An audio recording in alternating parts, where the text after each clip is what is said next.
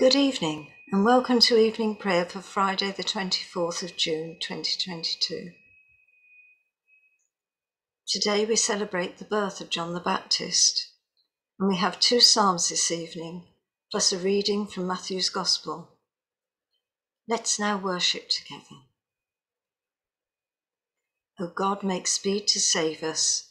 O Lord, make haste to help us. Reveal among us the light of your presence, that we may behold your power and glory. Blessed are you, sovereign God, creator of light and darkness. To you be glory and praise forever. As evening falls, you renew your promise to reveal among us the light of your presence. May your word be a lantern to our feet and a light upon our path, that we may behold your coming among us. Strengthen us in our stumbling weakness and free our tongues to sing your praise. Blessed be God, Father, Son, and Holy Spirit. Blessed be God forever. Our first psalm is Psalm 80. Hear, O shepherd of Israel, you that led Joseph like a flock. Shine forth, you that are enthroned upon the cherubim, before Ephraim, Benjamin, and Manasseh.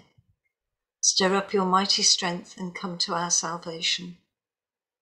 Turn us again, O God, show the light of your countenance, and we shall be saved. O Lord God of hosts, how long will you be angry at your people's prayer? You feed them with the bread of tears. You give them abundance of tears to drink. You've made us the derision of our neighbours, and our enemies laugh us to scorn. Turn us again, O God of hosts. Show the light of your countenance, and we shall be saved. You brought a vine out of Egypt. You drove out the nations and planted it. You made room about round it, and when it had taken root, it filled the land. The hills were covered with its shadow, and the cedars of God by its boughs. It stretched out its branches to the sea and its tendrils to the river. Why then have you broken down its wall, so that all who pass by pluck off its grapes? The wild boar out of the wood tears it off, and all the insects of the field devour it. Turn again, O God of hosts. Look down from heaven and behold. Cherish this vine which your right hand has planted, and the branch that you have made so strong for yourself. Let those who burnt it with fire, who cut it down, perish at the rebuke of your countenance. Let your hand be upon the man at your right hand, the Son of Man you made so strong for yourself. And so will we not go back from you. Give us life, and we shall call upon your name. Turn us again, O God of hosts. Show the light of your countenance, and we shall be saved. Our second psalm is Psalm 82. God has taken his stand in the council of heaven. In the midst of the gods he gives judgment. How long will you judge unjustly and show such favour to the wicked? You were to judge the weak and the orphan, defend the right of the humble and the needy. Rescue the weak and the poor, deliver them from the hand of the wicked. They have no knowledge or wisdom, they walk on still in darkness, all the foundations of the earth are shaken. Therefore I say that though you are gods, and all of your children of the Most High, nevertheless you shall die like mortals and fall like one of their princes. Arise, O God, and judge the earth, for it is you that shall take all nations for your possession. Glory to the Father, and to the Son, and to the Holy Spirit, as it was in the beginning, is now, and shall be forever. Amen. Our reading is from the Gospel of Matthew, chapter 11, beginning at verse 2.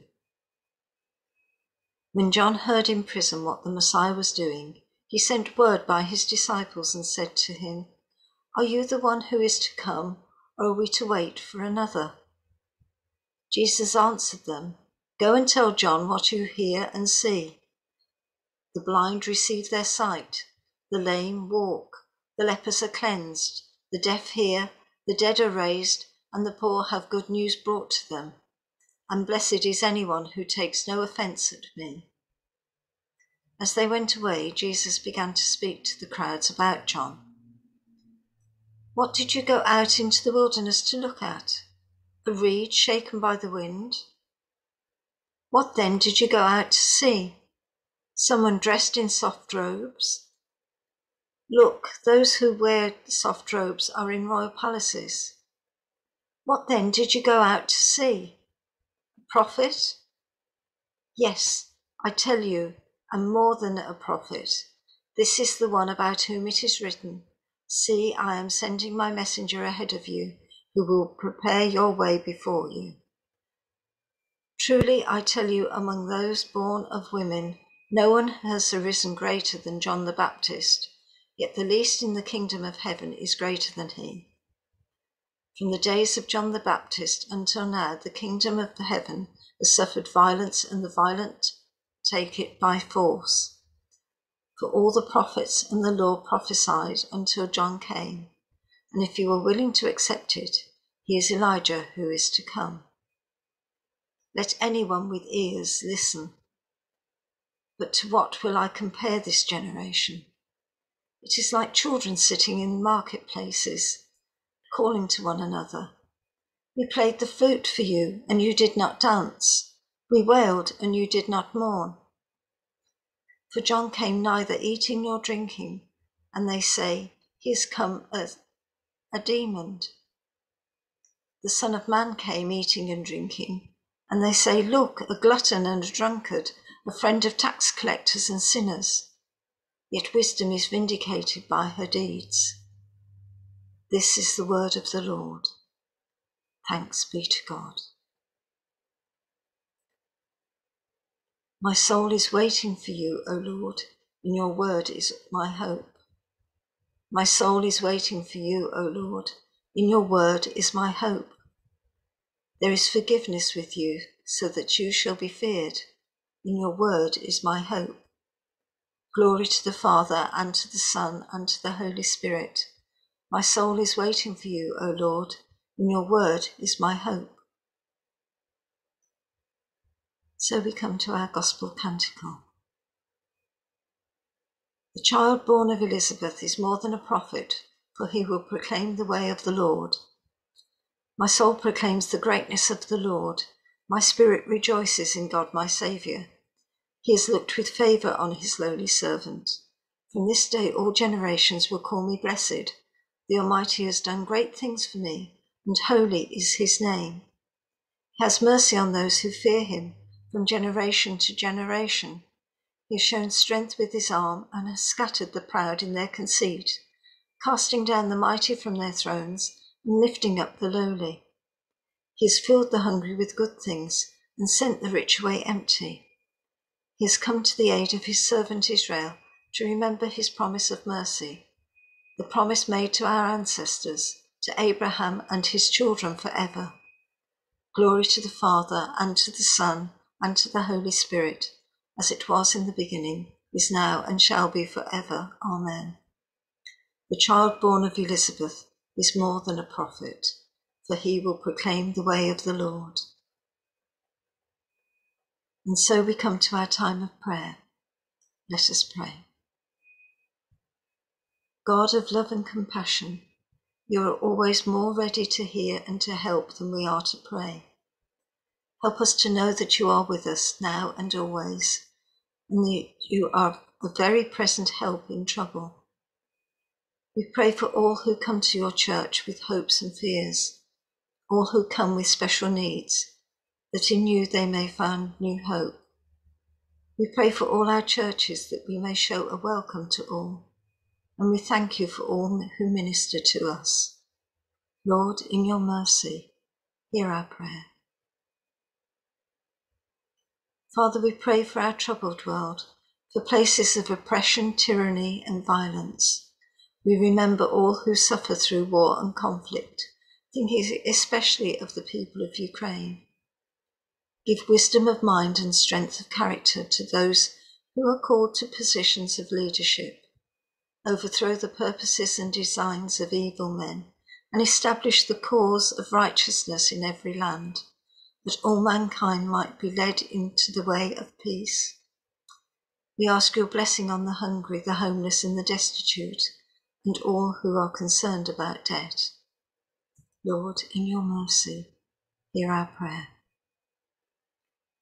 We remember before you all who are not at peace with themselves or their neighbours, all who are troubled in body, mind or spirit.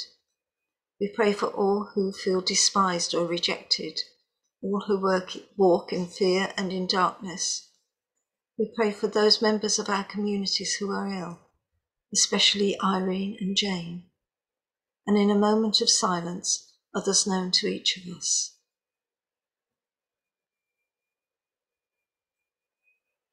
In your goodness and mercy, grant them health of body, soundness of mind, and peace of heart. And Father, we remember those whose earthly life has ended, and those grieving for loved ones.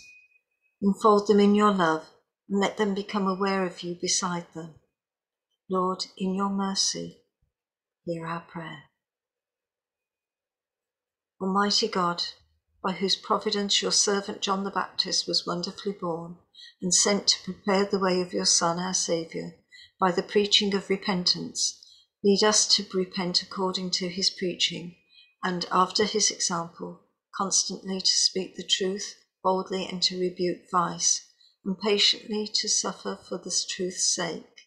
Through Jesus Christ, your Son, our Lord, who is alive and reigns with you in the unity of the Holy Spirit, one God, now and forever. Amen. Awaiting his coming in glory, as our Saviour taught us, so we pray. Our Father in heaven, hallowed be your name. Your kingdom come, your will be done, on earth as in heaven. Give us today our daily bread. Forgive us our sins, as we forgive those who sin against us. Lead us not into temptation, but deliver us from evil. For the kingdom, the power, and the glory are yours, now and forever. Amen. May the Lord, when he comes, find us watching and waiting. Amen. Let us bless the Lord. Thanks be to God. Thank you for joining with me in worship this evening. I hope you have a good weekend, and do catch up with us on Sunday either in person or by watching the live stream from St Stephen's at 9:30 on Sunday on the Holy Trinity Redditch YouTube channel.